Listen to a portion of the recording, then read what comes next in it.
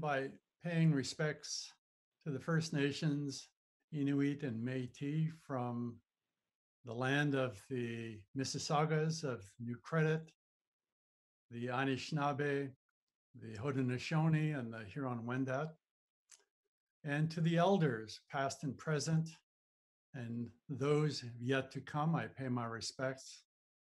And to those who are courageous and have been courageous enough to cross the cultural abyss in this country, Canada, I pay my respects. To those struggling to protect their lands and their rights, I pay my respects. And to those who defended and defend these lands and values, and to those who gave their lives so that we can stand strong, I pay my respects. And to those who reclaim their languages and continue to practice their traditions, and to those who maintain all those great old songs and many that are being made today, I pay my respects. And finally, I pay my respects to all those who use art as the voice of our time. Please welcome Annika Johnson to the Wapatah Center's second In Conversation event on Indigenizing, the Art Museum virtual series that will open a dialogue, I think, with curators at the forefront who are indigenizing art museums and examining institutional practices across this country. And this series was developed by our team at Wapatah, which is been focused on global indigeneity. And some of the staff who I'd like to acknowledge are Brittany Pitsulak-Bergen, Natalia Chestopolova, and Mariah Miwasigi. I'd also like to acknowledge Lisa Smith of the Onsite Gallery, which is our sole and great institution, our exhibiting institution here at OCAD University, who's been a key partner for us in many of our projects, including the virtual platform for Indigenous art. And last week, many of you who were able to join us heard the voice of our university president, Anna Serrano, who's been a great supporter of this series. So I reach out to her and thank her, as well as our Canada Council, who've been partners in many of our projects. I'd like to acknowledge them.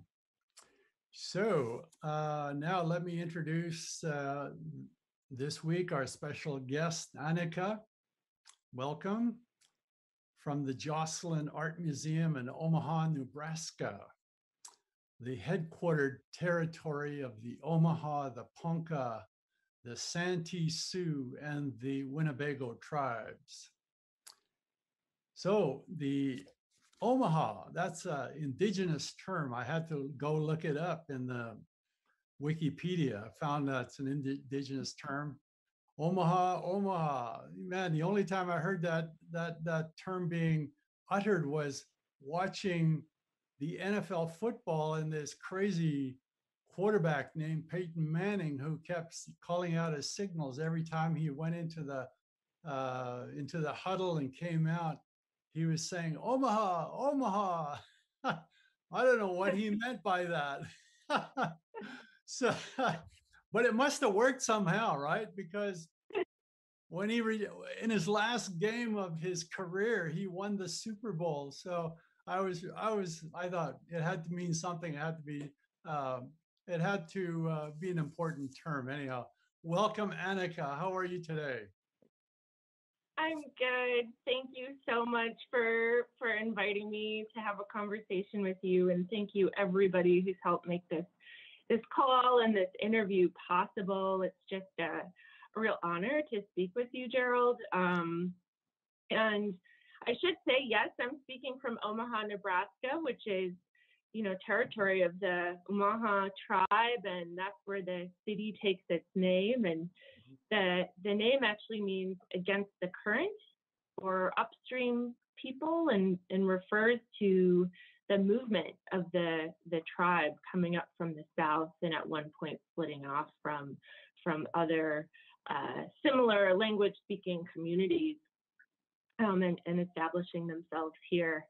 So I've talked to Omaha people about this name and how there's something very, very beautiful about being against the current, especially, you know, with younger Omaha folks right now who are really doing these incredible projects towards, you know, getting land back, working with farmers in the region, doing food sovereignty projects. There's a huge urban agriculture movement here. So, you know, I think the name is really beautiful. I will also say to your story, football is huge in Nebraska, which I know nothing about. But yes, thank you for having me. Yeah, well, welcome. We just by way of introduction, you are the associate curator of Native American art with, of course, your specialty is 19th century Native American art of the upper Midwest of the US. That's usually, what is that, Michigan, the Dakotas, Minnesota, that area. And you've been at the Jocelyn now for a couple of years, which is fantastic. Really pleased to have and see a major art museum such as the Jocelyn, which has a long history with Native American art, that you've been there for a couple of years, and that as we were talking earlier, you mentioned that you're going to be part of a team of curators who are reinstalling the exhibitions, and I'm looking forward to talking about that, part of your permanent collection.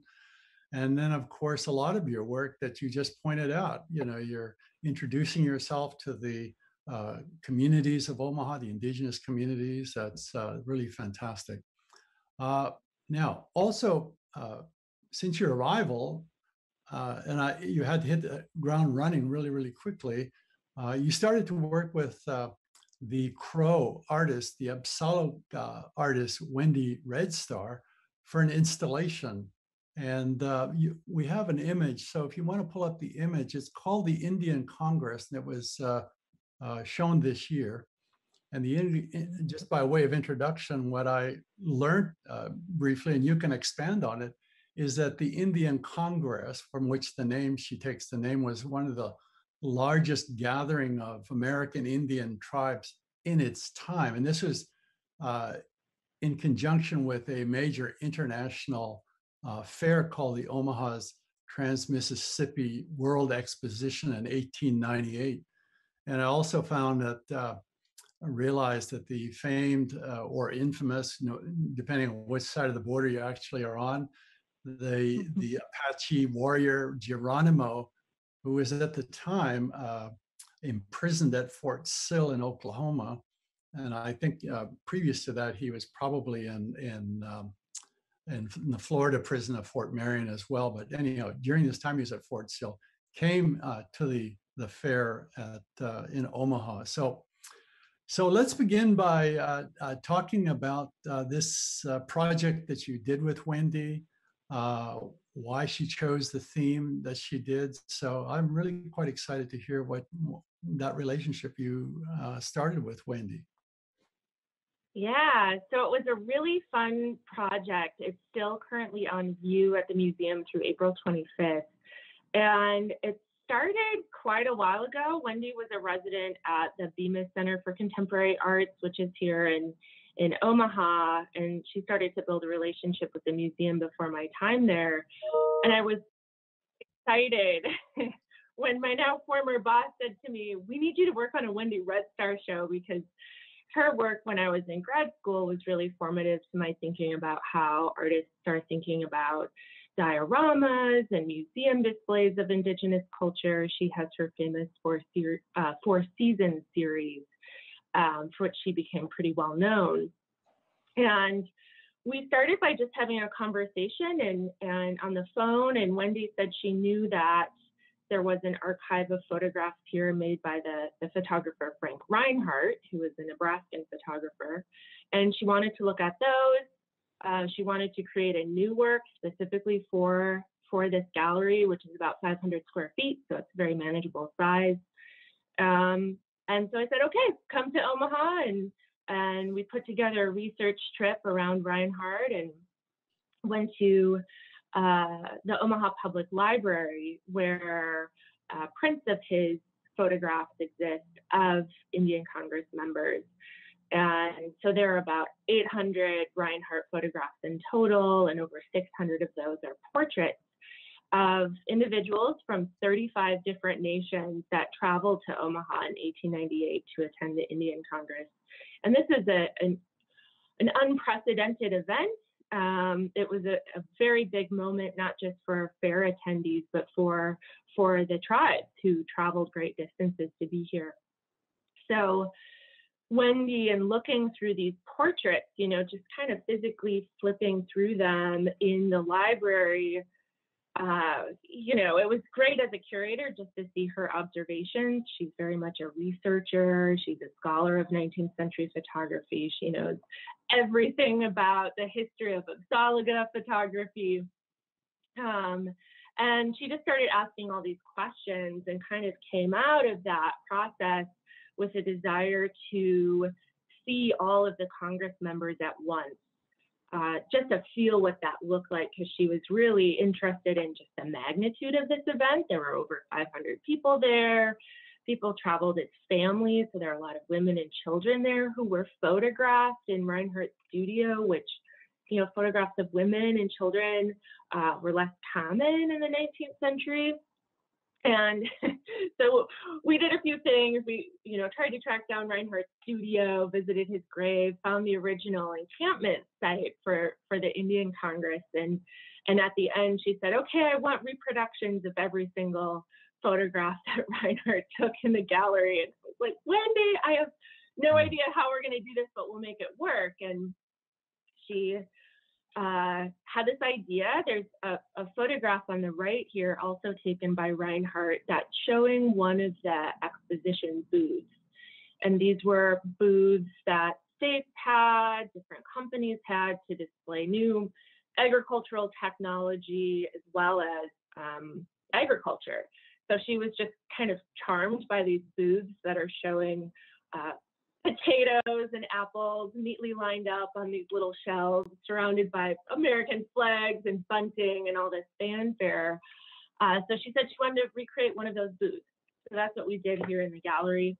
And in place of the apples and potatoes, she put all of the members of Indian Congress as this commentary on the commodification of the tribe members who had traveled to Omaha and sort of ended up having to perform sham battle, ceremonies, you know, like the ghost dance. This is 8 years after the massacre at Wounded Knee. So there's just a lot of conflict here that she wants to draw out, while simultaneously really kind of immersing the viewer in the presence of these individuals.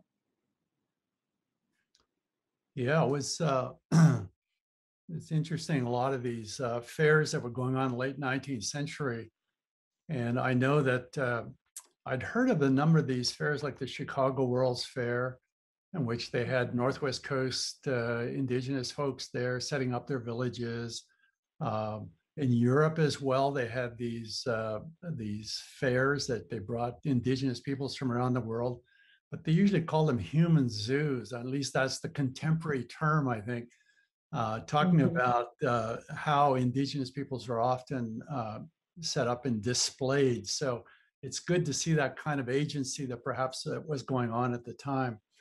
The thing about Wendy that you mentioned, that she responds really well to using 19th century photographs, right? Because there's a lot, I mean, I remember when I was a youngster in art school, how we relied so much on 19th century photographs of photographers, right? And we got to know the photographers. You got to know a lot of the images really well. And I think that's been really a long practice. But Wendy in particular has been looking and using photography in really, really interesting ways. Now, I'd like you to talk a bit more of that.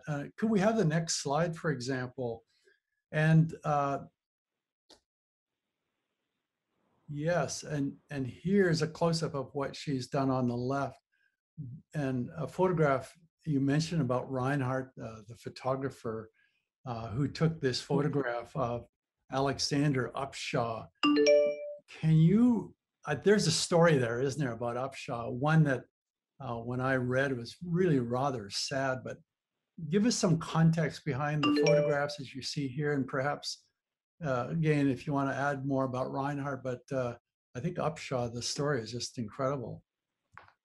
Yeah, and this occurred at a really interesting moment in his life. And just to step back for a second, you know, you're seeing an image of all of the Congress members lined up, and every single one of these people has a story.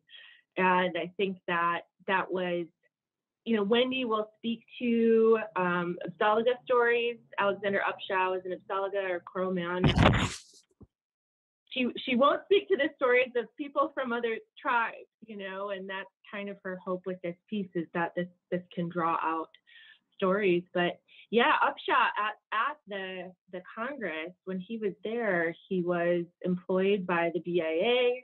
He was a teacher at the Genoa School in Nebraska, which was a boarding school in Western Nebraska. And he had just graduated from Carlisle and gone through teacher training, also in Pennsylvania. And so he had just actually moved to the States and was a current BIA employee and was asked to be a translator at Indian Congress. So there's this like really great photograph of all of the translators for the different tribes, and they're lined up and they all have these hats that say the language that they were speaking on their hats. And, you know, there's a great article by Shimon Zamir about Alexander Upshaw that just wonderfully traces this history. But I guess he was photographed by Reinhardt. This is one of those portraits wearing, you know, a suit. His hair is cut. He's just graduated from Pratt. He had written some articles that were kind of internalizing some of Pratt's ideology. And I guess Reinhardt, you know, and the BIA representatives had asked him to don, you know, more Indian looking attire, and he refused to wear a war bonnet, but he ended up wearing this kind of beaded buckskin suit. And he looks really disgruntled and upset in the photo. And, you know, one of his Carlisle fellow graduates, Richard Davis, who is Cheyenne, was also there at Congress and is shown wearing the same suit in the photos. So these are the sorts of things that Wendy was paying attention to, you know, who's wearing the same regalia, what were the circumstances for that. But eventually, you know, Upshaw was the interpreter when Reinhardt traveled to the Crow Reservation 2 years after Indian Congress, and he eventually was an interpreter and cultural liaison for Edward Curtis.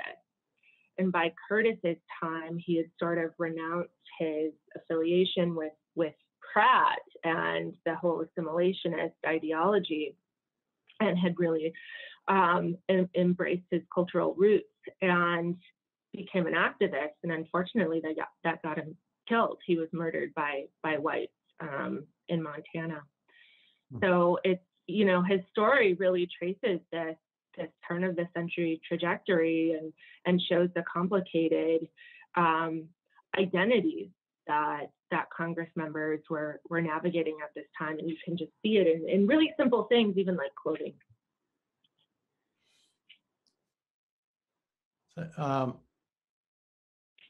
Yeah, I was wondering if your mic had turned off. Okay. Now, at the outset, when I introduced you, I mentioned that your specialty and interest is 19th century material. And I think that Jocelyn has quite a good collection of objects from that period. But there's another part of the Jocelyn, which I was really quite excited when we were talking earlier to find out that you have an amazing collection. What I remember is this story. It's a collection of by an artist, a Zurich-born artist by the name of Karl Bodmer. And Karl Bodmer came to Omaha area in 1832 and was around there for a couple of years. And he came with this prince, this German prince named Maximilian Zuvid, I think that was his name. And so and Maximilian had, as I understood it, he had gone to South America. He was a naturalist or interested in natural history. had, I think, was probably inspired by Alexander von Humboldt in that period, and then Maximilian went to South America, years later. And then on his next trip, he was interested in doing the same thing in North America, and so he discovered and found this young painter, this young artist out of Zurich, and brought him with him. And he was age 23, and I couldn't. I just was confounded by his youth and how amazing he was. And so I remember in my youth looking and finding these amazing works by this artist by the name of Karl Bodmer.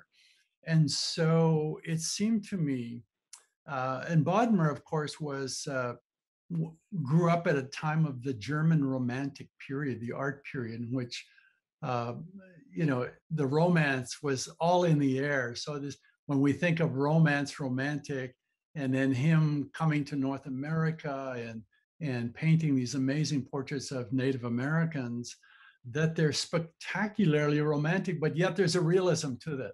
I think that that's really quite interesting and quite profound.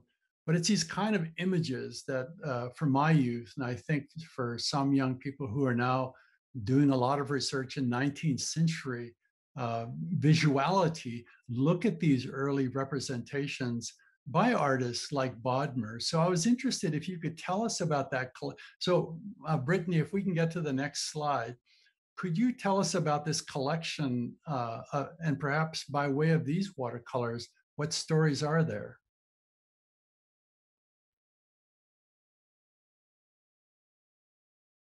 Annika, I think your mic,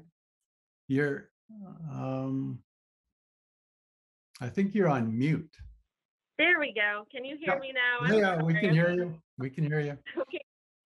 So the Bodmer collection is really foundational to the Durham Center of the American West, which is part of Joslin Art Museum. And there are over 400 watercolors, and just under 100 of those are portraits.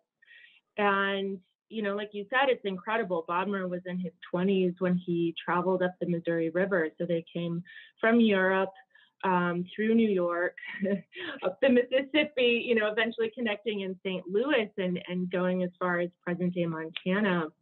And along the way, he painted portraits of prominent leaders who were primarily doing business with the American Fur Trade Company, who were meeting with U.S. officials. So a lot of the men, when they pose for Bodmer, are wearing their peace medals, like the man you see at the right, and really prepared for these formal portraits. One thing that's been pointed out to me, I've had a lot of conversations with various Indigenous people who are from these communities that he visited, so Upper Plains, and just to get the take on Bodmer, and specifically Gerard Baker. He's a Mandan Hidatsa man, former National Park Service Director of Indian Relations, and he's just an expert on this material. And I think, like non-Native audiences, is really fascinated with his level of detail and his precision, and these do convey information, but there's a danger in this notion of accuracy. And what Gerard said to me is we have to take Bodmer and Maximilian's drawings and words, because Maximilian documented their whole journey and documented a lot about what these encounters look like, these encounters of making portraits. And Gerard said, we have to take this with a grain of salt. And I think as a curator, that's what has been the challenge, the excitement. It's just really where the rich texture is of working with a collection like this, is how do you take it? Where does that grain of salt lie? And I think it's what brings these early 19th century paintings into the present day. So I'm working on a number of Bodmer projects right now, and I'm really fortunate to be at Joslin to be able to do that. One of them, a show just opened at the Met in New York that was co-organized by us, and we decided for the show to commission a number of essays that are incorporated throughout the galleries. And one of those is written by a woman who's Omaha, and she wrote about this portrait of a young boy on the left. And you know, the wall labels are short, they're 120 words. They can't do enough. And we had conversations with all of the authors prior, you know, and throughout this process. And she told us this wonderful story of how Karl Bodmer's images, she's always used them in teaching Omaha tradition and culture courses. She's a teacher at the Nebraska Indian Community College. And, you know, how she sort of navigates that grain of salt with her students.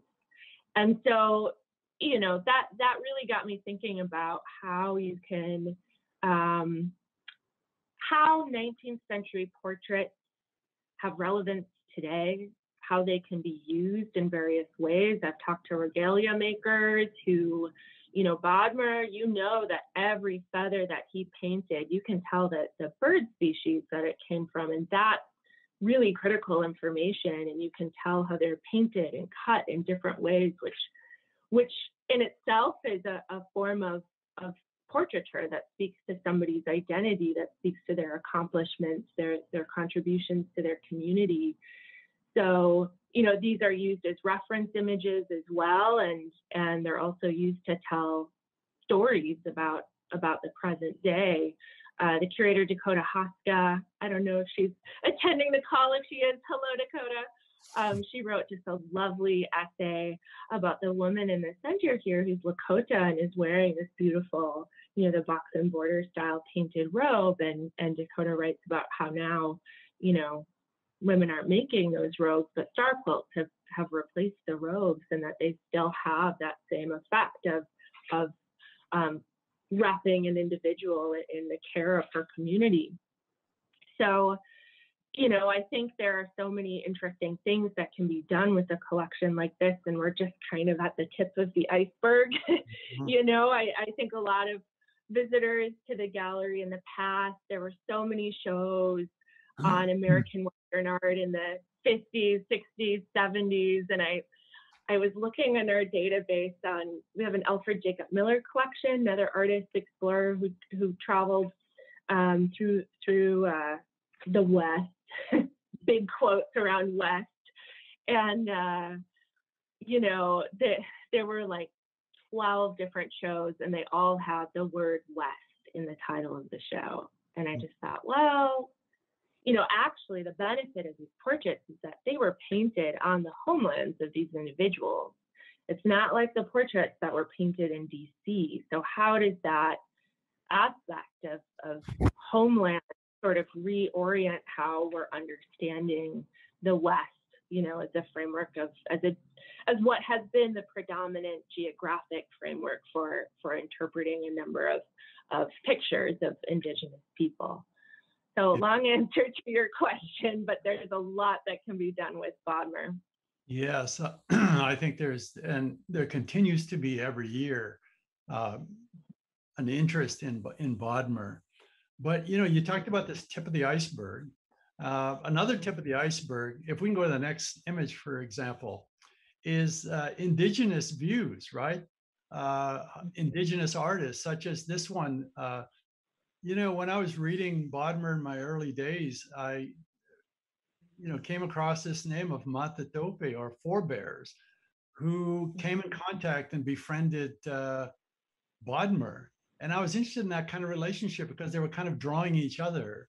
And I'm wondering if you could talk a bit more about these particular works, because Mató-Tópe was a military and religious leader of his community. And so he was obviously an important person. And but the relationship, I was quite interested. But could you tell us more about these two works? I mean, and certainly about Mató-Tópe. Yeah, so Mató-Tópe, forebears, how his name translates. He was a Mandan leader, and really at this time, a crucial figure to have on your side if you were not a Native person or not from this community. He was really the gatekeeper to his community, and they welcomed Bodmer and Maximilian, the Mandan and Hidatsa. The villages were very close together. And Bodmer and Maximilian ended up staying at Fort Clark, which is adjacent to the village of Mató-Tópe, which is a Mandan village. They stayed there for 5 months, and that was during the winter time. So it was really the time of storytelling. And there's plenty of downtime to paint portraits and to have conversations in this, temporary studio space. So I think, Bodmer and Maximilian had to hew very closely to Mandan and Hidatsa customs of generosity, in particular of relationship building. And you might not be able to see that in the portraits, but the very fact that Bodmer painted 2 portraits of forebears, speaks to their relationship and just the trust that had to be built to get to that point. And also forebears, his understanding of Bodmer and Maximilian's connections to a much larger world of the American fur trade, of, white world, the American fur trade, going all the way back to Europe too. So he has a lot of agency in this process. But yeah, so forebears and another Mandan man named Yellowfeather spent a lot of time in Bodmer and Maximilian's quarters. I think Yellowfeather visited like almost 40 times, and Maximilian's journals mentions forebears being there and really introducing them to different prominent families. Bodmer has this incredible interior view of a Mandan earth lodge, which certainly I think would have taken a while to build the rapport in order to spend time with a family inside an earth lodge like that. And the interest really went both ways. Maximilian documents forebears, just asking Bodmer about his paintings and drawing of it himself, using Bodmer's watercolors and his, pencils and paper. And one of the products of those interactions is the drawing you see on the right. And I think there was probably a fair level of negotiation around what the content of the drawings that Maximilian retained would be. So this drawing on the right is currently in Joslin's collection as well. And this is a vignette that forebears had painted on a number of war exploit robes. So it's just one detail from, on a robe would be a series of his coups, his accomplishments. And he's on the left, and he's, in the midst of battle with the Cheyenne chief, and he's grabbing the knife and is bleeding as he's grabbing the knife, but he ultimately comes out victorious. And I think that moment for forebears surely was something worth commemorating, and I'm sure he shared that story with Bodmer and Maximilian. He also painted it on a robe that he gifted to the travelers, which, again speaks to the tribe's custom of generosity, but also again that relationship that was built between the two of them. I think if you could go to the next slide, I do have some. Yeah, let's talk about the next slide of Síh-Chidä, and who is a contemporary of forebears and others. And tell me about this one, because what I was interested in this idea that now we're shifting, from Bodmer's a very Western point of view, as I said earlier, about from this romantic period now to an indigenous point of view, a Mandan point of view, right? We're now looking through Mandan eyes, as it were, a kind of a reverse gaze about what was going on at that time. So what can you tell us about this particular work by Síh-Chidä? Yeah, so there are 8 drawings in Joslin's collections that have been attributed to Síh-Chidä. I think there still needs to be more time spent with those drawings, but we're pretty sure. And he was quite a bit younger than forebears and really hung around Bodmer's studio quite a bit, and was taking them to various sites, and again just kind of acting as this cultural intermediary. But these drawings, like the one on the left, it's just so interesting because what he's showing lined up around the top border and the right border are, you can see trade blankets, rifles. So these are the different items that he had either given away or traded for. So I do have a question as to whether this is a portrait of Síh-Chidä. I think there's an assumption that a lot of the drawings that are in the collection of his are self-portraits. And, you know, typically within a Plains tradition of hide painting, certainly, of, you know, the war exploit robes, those are, you know, self-portraits. They're descriptions of very specific incidents in one's own life. But I think what really interested Síh-Chidä or Yellowfeather was the fact that Bodmer is painting other individuals and from life. Mm-hmm. You know, it's that process of creating in front of another person. And if you think about what those long portrait sessions would look like, Bodmer painted some portraits really quickly when he had to, but otherwise, you know, that was multiple hours. You'd imagine that people would probably smoke a pipe, share dinner, lunch, and talk through an interpreter at least. So that was a different type of interaction that came from creating images. So, you know, I question if the figure on the right here is Yellowfeather. It might be one of his, you know, somebody in his family, somebody in his society with him. And he's definitely drawn out some of the society insignia, you know, the staff and his headpiece that's probably otter fur, which would, you know, indicate who he's affiliated with. And so that also, I think, points to the fact that how men presented themselves in Bodmer's portrait, you know, he documented the hours that people would spend preparing for these, is that, you know, that was also an act of self-portraiture, of sharing your identity, which maybe wouldn't have been as visible to somebody like Bodmer and Maximilian, but would have very clearly stated who they were in society. So I think that, you know, Yellowfeather is both following this tradition of self-portraiture and identification via, you know, one's regalia, but also taking an interest in this different dynamic process and very engaged process of portrait painting from life. Mm-hmm.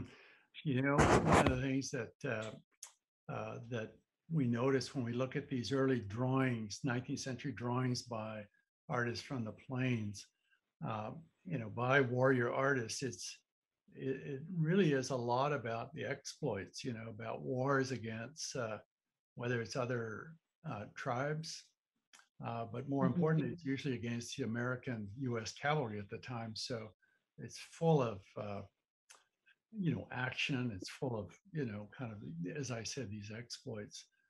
And I want to move now to just a different area, which is quite the opposite. You know, when the Plains, you know, with the dynamism that was going on in the 19th century, to something fairly different. And it's from your collection. I was quite excited to realize when I was going to talk to you about this piece that I'd known for a number of years, but didn't know too much. So if we go to the next slide, it's from the Northwest Coast. And I know that Northwest Coast is not your specialty, but you know, what interests me in a lot of works like this one is this kind of representation, the reverse gaze, if you will, of Indigenous artists looking at Europeans, which is totally an understudied area and something that is of great interest to me. So can you talk to us, tell us about this Haida mask, which I find there's some humor in it for some reason, but you know, there's a realism to it.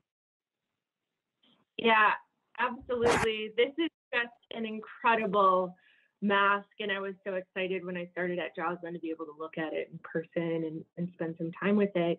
I'm also glad you said that I'm not a Haida art expert. I always feel a little, you know, still a little bit shaky about, you know, talking about artwork made outside of the Plains, which, you know, I think Jill talked about this in her interview last week, that, you know, we have to, as like one person departments, navigate all of these different regions with intensely diverse practices. So I'll tell you what what I know about this, which is that for a long time it's been called a sea captain's mask. And it's depicting a person of European descent. He has red hair and a beard, which is a telltale sign in carvings from what I'm learning, from the Pacific Northwest, as well as the plains, these carved depictions of white men. So there's his beard painted red, and then there are these glass inlays along his nose and cheeks that probably represent freckles. And one of the first things I do when I look at these objects that are, really at the intersection of two cultures, this is saying something about an exchange, right? And the first thing I do is look to see how it's been used. If there's evidence of any ceremonial use, has this been used in a dance, for instance? And there are tiny holes on the back, and there's a thin strap, but I'm not convinced. But at the same time, there are actual eye holes and nose holes and a slit in the mouth. So could this have served a practical function, or could this have been a mask that was made for sale, for trade, made as a commission that just really retains some of the functional elements of Haida masks, while still taking on this very naturalistic form that, I would call portraiture. So I also think about the collection history. This was collected by a man named George Emmons, who, again, I'm learning more about. I guess he worked in Alaska in the 1880s with Tlingit communities and amassed quite a large collection that's in New York at the moment. But this, in our records, says it's collected in 1919. So, perhaps it's an item that stayed on the Pacific Northwest coast for a while. Perhaps it's showing a missionary. There are a lot of missionaries in Minnesota who had tobacco pipes with their portraits carved into the pipe that were gifts. So maybe this was a missionary in that region. Maybe this was some sort of government or military official who was stationed there and was there for a while.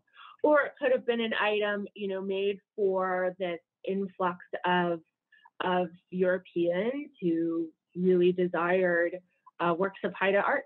There are these incredible, oh my gosh, these incredible Haida panel pipes. I know you're familiar with them, that depict Europeans, and they're on a ship and they'll be entangled in all these ropes and shown upside down and just sort of as, bumbling in these nonsensical situations. And they're so funny, and these were really desired by mariners, by people who were coming to trade with Haida individuals. So I think there are a lot more questions to be asked about this. Indeed. Well, one of the questions, and I wanted to sort of get to your area of specialty, but moving from this particular mask to the next one, what I wanted to say just briefly is that one of the positive aspects of contact with Europeans was the introduction of steel tools, in particular carving knives, which enabled the artist to do spectacular and very intricate kinds of sculpting, such as this one here. So let's go to the next one, because this is from a recent set of from an essay you just completed, in which you've worked with as a Wasechu, as a white scholar, as the Dakota would probably say. But you've worked with the Dakotas, the Dakota people, scholars and knowledge keepers. And I'm interested in that process of you working with them. But here are some of these ancestral pipes, these red pipestone, or sometimes known as catlinite, which is this stone that's so similar to what we just moved from Haida, the Haida stone, the argillite stone that they used spectacularly for and still continue to use.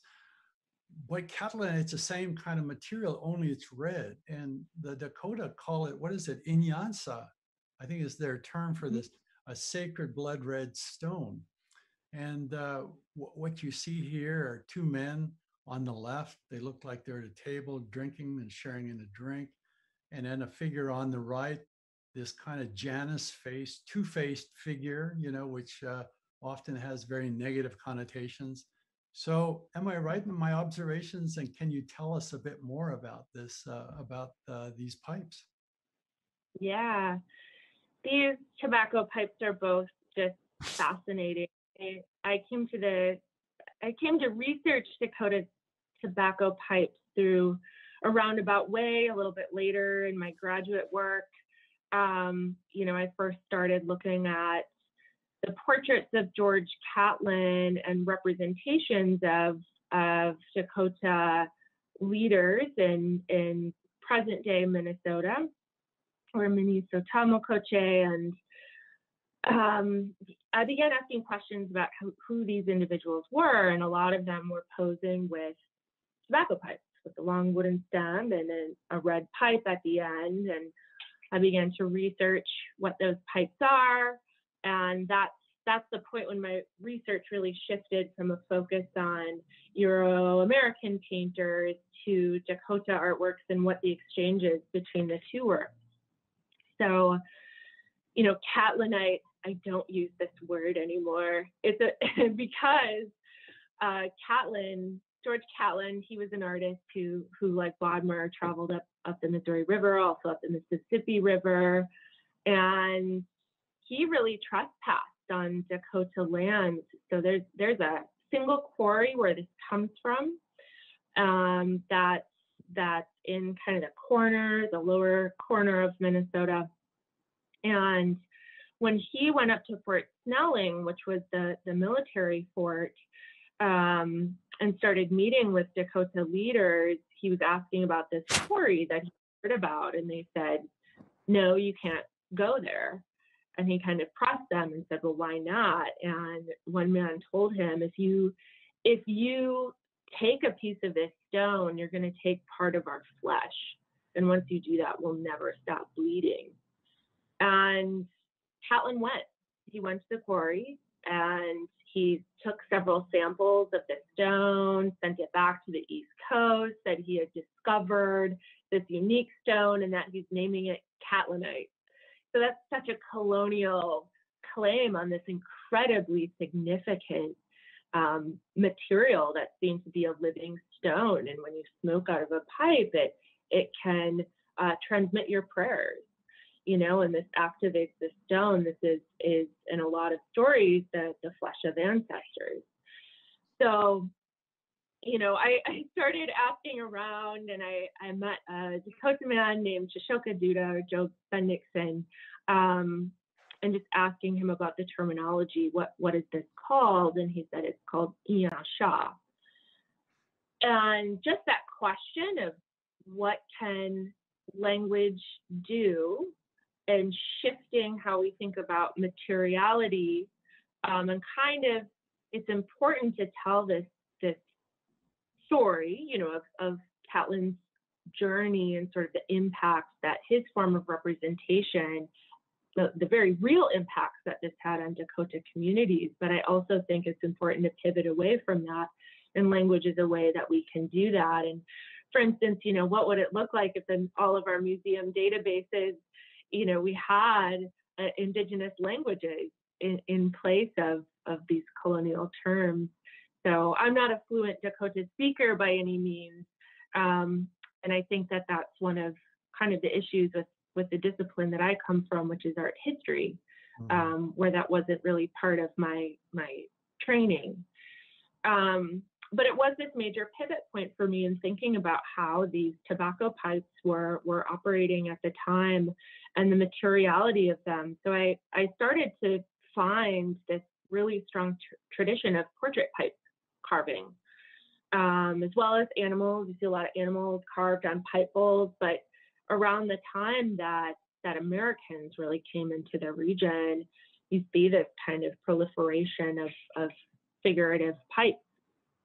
And the one on the left is showing a chief, presumed to be a chief because he's actually wearing a peace medal, and another figure, and they're presumed to be drinking whiskey, which was often part of these trade negotiations, as was smoking a pipe. So it's sort of, you know, doubling up those traditions. And that's probably the stern wheel of a steamboat. So also, again, the steamboat coming into the region and being this major mechanism of trade. And the question I had was, well, this was definitely made for an outsider. It ended up being collected by the War Department. And it has a flat base, which, you know, older pipes don't have a flat base. It was made to stand up. It was made to be displayed. The pipe bowl is really small, so it would be difficult to smoke out of. And I started asking, you know, if the Dakota people at the time were really reluctant to have outsiders go to the quarry, you know, what about the just proliferation of pipes that were being gifted and traded to whites? And so I started just peeking in the bowls and seeing if they had been smoked or not. And the pipe on the left hasn't been smoked, and just started kind of guessing, you know, which pipes have been smoked. If they've been smoked, they've been activated, and that's significant. So again, the use of this material and the use of these objects are really important. The tobacco pipe on the right, there's been some literature that said it represents Heoka, which is a figure in Dakota cosmology who not a sacred clown figure, but somebody who does the opposite of what's expected to sort of reveal these essential truths about our humanity. But he also does, as you've pointed out to me, Gerald, have the kind of standard features of Europeans and Plains representation, so potentially a brim of the hat and these elongated noses. There are also a lot of tobacco pipes in the same shape where the bowl will be a barrel of whiskey. So it's just, you know, I just continued to track down these artworks and in the meantime, talking to more and more Dakota people, you know, tippos, artists, carvers, elders about these artworks, and really came to understand that, you know, there are limits for me as a non-native researcher as to what I can, even the questions to ask and the information to share, and the appropriateness of putting these on display, for instance, in a museum, how to handle them, how to properly store them, how to care for these living objects. So, you know, I very much shifted to the objects that were made explicitly for exchange, such as these two pipes. Right. Yeah. So in the few minutes that we have left, let's switch gears now. So what I wanted to take off on some of the ideas that you just presented about working with some of the communities and understanding how language is critical to the articulation of these objects. And I think that that's something we began talking about last week with Jill, and I'd like to continue that along that same lines with you and others in the coming weeks, because I think it's at a critical juncture where we're at in art history, perhaps in Indigenous art history, and how we have to start from a different basis. So let me just bring up a man that I know fairly well. His name is Stephen Gilchrist, who is an Aboriginal Australian art historian and curator who has done a number of exhibitions in the US and in Australia. And I noticed that he was interviewed in a magazine, in a journal that you edited called Contemporaneity. And when I was reading this, I came across this quote in which he says that colonization is not the meta-narrative of indigeneity. I looked at that and I stared at that, and all of a sudden things started to bubble up. You know, it sounded very provocative, but but I think it gets at the heart of what this series is about, what we're talking about, because, you know, we can't always talk about Indigenous art in relation to colonization, but rather, as you are saying, to some degree, let's get back to the indigenous sources such as place, history, identity, ceremony, etc. It's a challenging idea, I know, particularly for non-indigenous curators, but I think it's where a lot of indigenous curators are going to. So I'd like your perspective on this and perhaps how you're working with indigenous folks that are influencing, like Mr. Baker, are influencing the way that you're seeing this new way of seeing. Mm-hmm. I love that Stephen Gilchrist quote in that interview that he did with Henry Scarrett. You know, that was a huge turning point for me as well, of just how to flip the narrative and how he approaches his curation. You know, I think in graduate school, decolonization was the word. I was so jazzed on it. I was so motivated by it. I mean, this is when, you know, Decolonize This Place in New York City, a group in New York City was staging occupations of the museum. And it seemed to me to be decolonization to be this very sort of museum practice directed term, and very much about museums, whether they be art history museums or natural history museums, to be directed at this process of undoing. And I think that that's good. I think that a lot of work needs to be done, and that's partially what my role is, you know, especially as a non-Indigenous curator, and I'm working with people outside of the institution and I'm inside the institution, and I have a lot of work to do to really unsettle some of those structures, which comes down to just it's day-to-day work, it's spreadsheets, it's databases. The colonialist structure is in all of it. You know, it's in funding, it's in departments. But I also think that, you know, he's of course right. Coloniality, that doesn't need to be the narrative. And it's a challenge, because I think it's important that colonization be spoken about very frankly in the galleries, because in a state like Nebraska, you know, people haven't had the education that they need on the history of the colonization of this place. But at the same time, it's also not my role as curator to dictate the narrative and to tell the stories and to say when, you know, labels or when artworks are there to talk about pain and violence, survivance. That, you know, that's not my role to say when those stories are told and what the content of those stories are. So I see indigenizing as very much being a community-centered practice, a multivocal practice, one that requires building relationships, having conversations. I see indigenizing the museum. The majority of the work I do for that is happening outside of the institution. It's, you know, showing up at memorials, it's showing up at rallies, it's showing up for community events, and it's just talking to people and showing support. I think it's just an inherently activist practice or a practice that's related to contemporary events. And in terms of, you know, storytelling, I have brought people through the museum, of course, and a lot of Umaha people through the institution, and just started to have these conversations of, okay, if you could reimagine the galleries, you know, this is on your land, what would that look like? And what are the stories that would come out?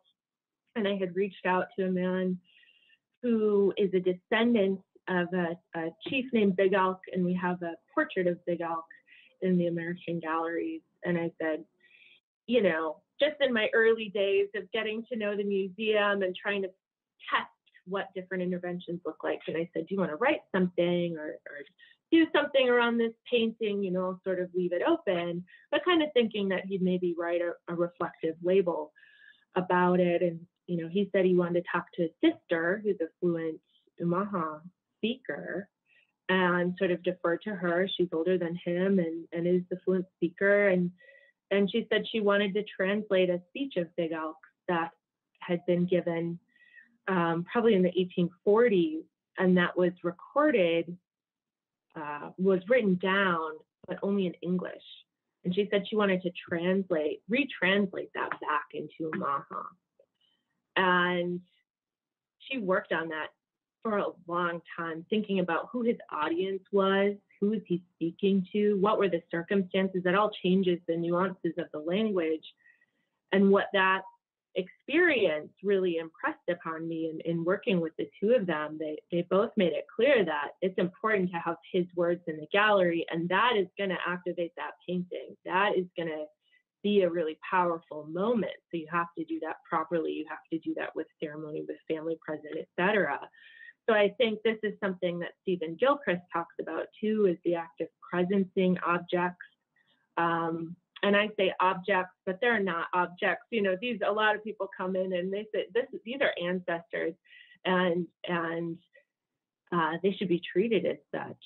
So that process of activation, I think, can happen in a number of ways, but it's thinking about, you know, the museum as this space for so much life and so many stories, and you know, again, my position in that is sort of go with the flow, and you know, I'm there as a facilitator, I guess. I'm there to open the doors and to have conversations, and I think I'm at a very early stage in seeing the number of opportunities and the number of ideas and programs and things that can happen in that space.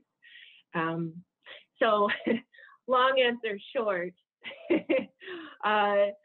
you know, I think it's really important that museums do that work, especially when in my initial conversations, you know, I arrived and just talked to people at the Urban Indian Health Center, the Intertribal Student Group, you know, just reach out to people and introduce myself.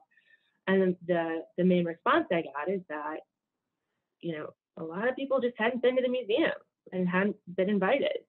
And I thought, well, that's an issue. So step number one is welcoming and figuring out how to just make collections available to people who want to see them. So I say, bring your grandma, bring your grandson, you know, you're welcome here. Yes, well, Annika, we are certainly looking forward to the next reinstall at the Jocelyn. You know, next time I drive down back through the prairies, I'll make sure it goes through Omaha. Yes. Because I think it's an important institution where you're working, and the work that you're doing with the local communities of Omaha and really across the prairies, across the plains. And I think that that's really important work. I think the work you're doing with the Indigenous communities, really getting back to the land and how that's looked at, and perhaps having that influence, you know, in indigenizing the museum, rather than looking at it from a decolonial perspective, but rather look at it maybe now, as you said, we need to start indigenizing it. And that really carries a different discursive practice that begins with community. It begins with the knowledge, what we call visual knowledge, and new ways of seeing, indigenous ways of seeing, bringing that into the discourse of a narrative that we've grown used to over these years and accepted as natural, you know. And so you're going to overlook so much. And like this, a lot of the Native American art from the 19th century and even contemporary art. So that's where I think, as you point out, indigenizing the museum is just that one step, and a good step. So we're looking forward to what's going to happen in 4 years. So thank you very much, Annika. There's many more, I'm sure many more questions I could ask, as well as our audience. And I wanted to really thank you very much for coming here this afternoon, spending time away from your own work, but nonetheless, it's important work. And I'm really, really pleased that you were able to make it today. And I wanted to thank you. And I'm sure the audience does it well as well. To conclude today's remarks, let me once again thank the president, Anna Serrano, who's underwritten this series of talks. She's our university president. I'd also like to thank the Canada Council, who've been also supporters of this series. And I'd like a shout out to some of the people behind the scenes, such as Síh-Chidä Akbari and Renzi Guaran, who are running the IT today and quite seamlessly, by the way. And I want to also say to stay tuned. Next week, our special guest will be Greg Hill, who is the senior curator of Indigenous art for the National Gallery. Upcoming guests will include folks like Rianne Chartrand, Jocelyn Piraninen, Jamie Isaac, Patricia Norby, and the list goes on. So stay tuned. You can see the full listing on the Eventbrite page, the registration page, as well as Onsite. I mentioned Onsite earlier. And then, of course, if you go to wapatah.com on our website, you can see more information. So once again, thank you for joining us today. Thank you very much, Annika, and I bid you a good day. Thank you so much. Take care. Bye-bye. Bye.